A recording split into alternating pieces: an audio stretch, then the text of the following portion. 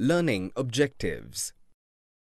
After completing this module, learners will be able to explain new forms of imperial art, recall the history of painting, distinguish between Indian art and Western art, discuss the development of Indian art, explain the art of Raja Ravi Varma, enlist the different visions of national art. New forms of imperial art. New art forms, styles, materials, and techniques were introduced during colonial rule, which were adapted by Indian artists for local patrons and markets in both elite and popular circles. The changes were seen primarily on paintings and printmaking.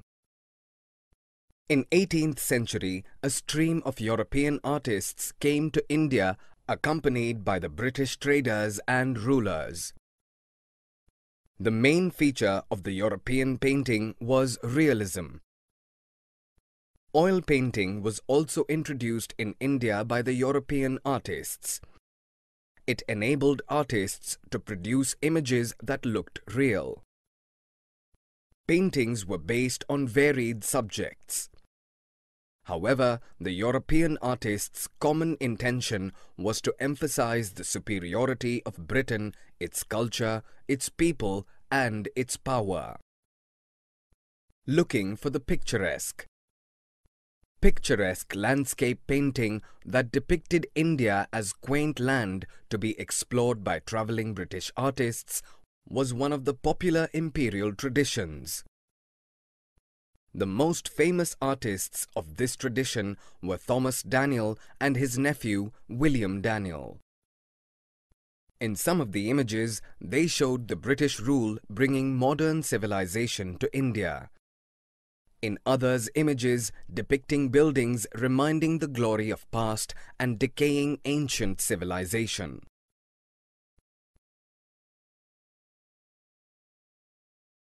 Portraits of authority.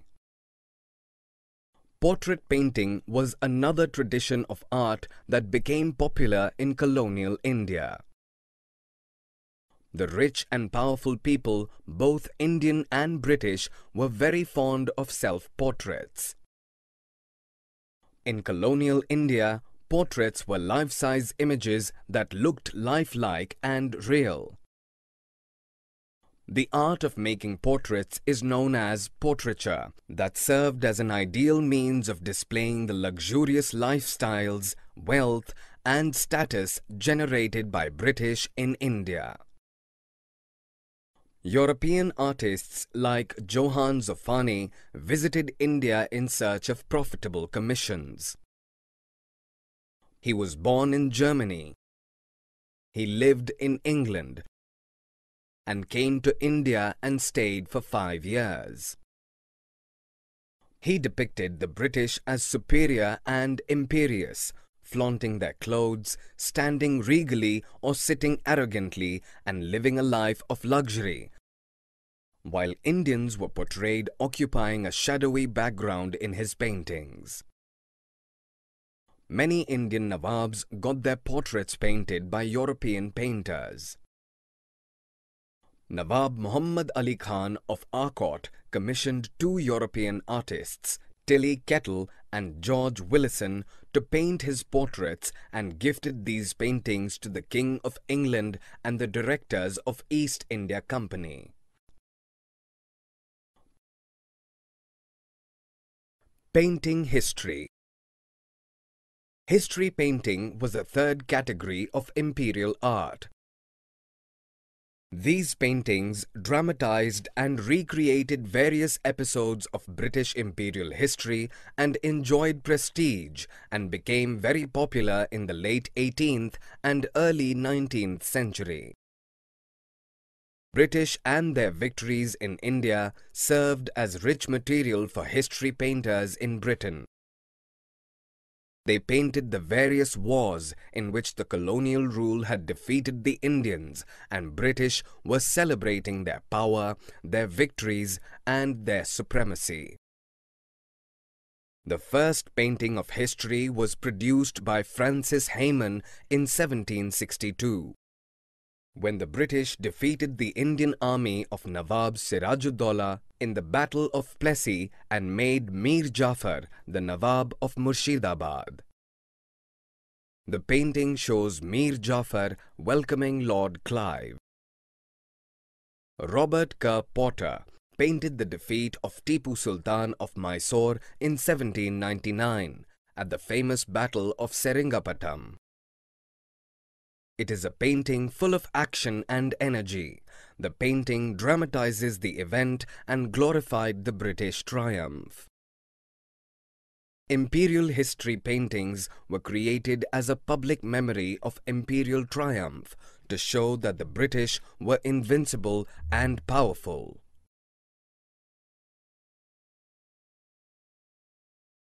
What happened to the court artists? There were different Indian traditions of art in different courts. In Mysore, Tipu Sultan resisted the European art and continued to encourage his tradition of mural paintings. The court of Murshidabad had a different trend.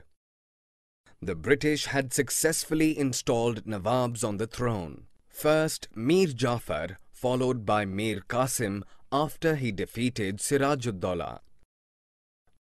The Nawabs encouraged local miniature artists to absorb the tastes and artists' style of British. The local artists of Murshidabad began to adopt the elements of European realism. They used perspective, that is, style of painting which creates a sense of distance between objects that are near and those at a distance. They used various shades to make the figures realistic. The local courts lost their wealth and power. They could not support and pay the painters because of the establishment of British power in local courts. Local painters produced a huge number of images of local plants and animals, historical buildings and monuments, festivals, etc. And these pictures were collected by the East India Company officials and were known as company paintings. The new popular Indian art. A new world of popular art developed in 19th century in many of the cities in India. Scroll painting was developed by local villagers called potters or potters. Kalighat, a temple in Bengal, was expanding as a commercial and administrative center. Mythological themes were the main art forms for the scroll painters, producing images of gods and goddesses.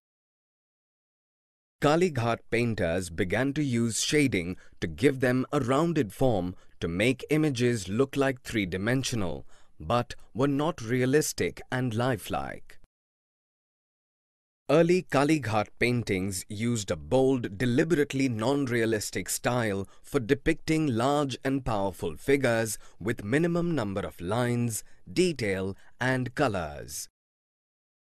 The Kalighat pictures were printed in large numbers and sold in the market.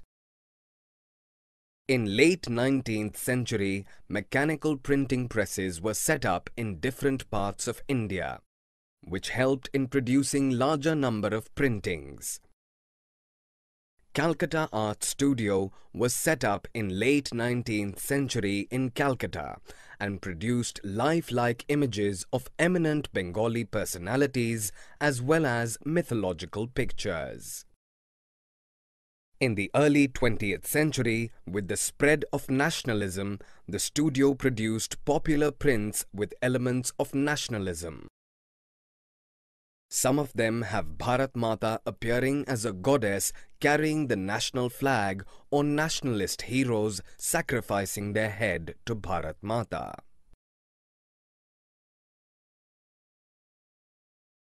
The search for a national art. The impact of religions, culture, and the spirit of nationalism on art was strongly visible by the end of the 19th century. Both modern and Indian style mixture were developed by many painters. The art of Raja Ravi Varma. The first artists who tried to combine modern and national style was Raja Ravi Varma. Raja Ravi Varma was from the family of the Maharaja of Travancore in Kerala. Raja Ravi Varma was a master in the Western art of oil painting and realistic life study, but he mostly painted themes from Indian mythology. He mainly painted scenes from the Ramayana and the Mahabharata. On the outskirts of Bombay, Raja Ravi Varma had set up a picture production team and printing press. A different vision of national art. A new group of nationalist artists in Bengal gathered around Abanindranath Tagore, the nephew of Rabindranath Tagore. They opposed the art of Ravi Varma as imitative of Western style and declared that Western and modern art could not be used to depict the nation's ancient myths and legends. They wanted to revival and turning of inspiration to medieval Indian traditions of miniature painting and the ancient art of mural paintings in the Ajanta caves. They received inspiration from Rajput style of paintings. The art of Abanindranath Tagore and group were influenced by the Japanese paintings that can be seen in some of the paintings. Summary. Let us summarize what we have learned. Paintings were based on varied subjects. However, the European artists' common intention was to emphasize the superiority of Britain, its culture, its people, and its power. Picturesque landscape painting that depicted India as quaint land to be explored by traveling British artists was one of the popular imperial traditions. Portrait painting was another tradition of art that became popular in colonial India. European artists like Johann Zoffany visited India in search of profitable commissions. He was born in Germany, migrated to England and came in India and stayed for 5 years. History painting was a third category of imperial art. These paintings dramatized and recreated various episodes of British imperial history and enjoyed prestige and became very popular in the late 18th and early 19th century. Robert Kerr Potter painted the defeat of Tipu Sultan of Mysore in 1799 at the famous Battle of Seringapatam. It is a painting full of action and energy. The painting dramatizes the event and glorified the British triumph. The local artists of Murshidabad began to adopt the elements of European realism. They used perspective, that is, style of painting which creates a sense of distance between objects that are near and those at a distance. They used various shades to make the figures realistic. Raja Ravi Varma was one of the first artists who tried to combine modern and national style.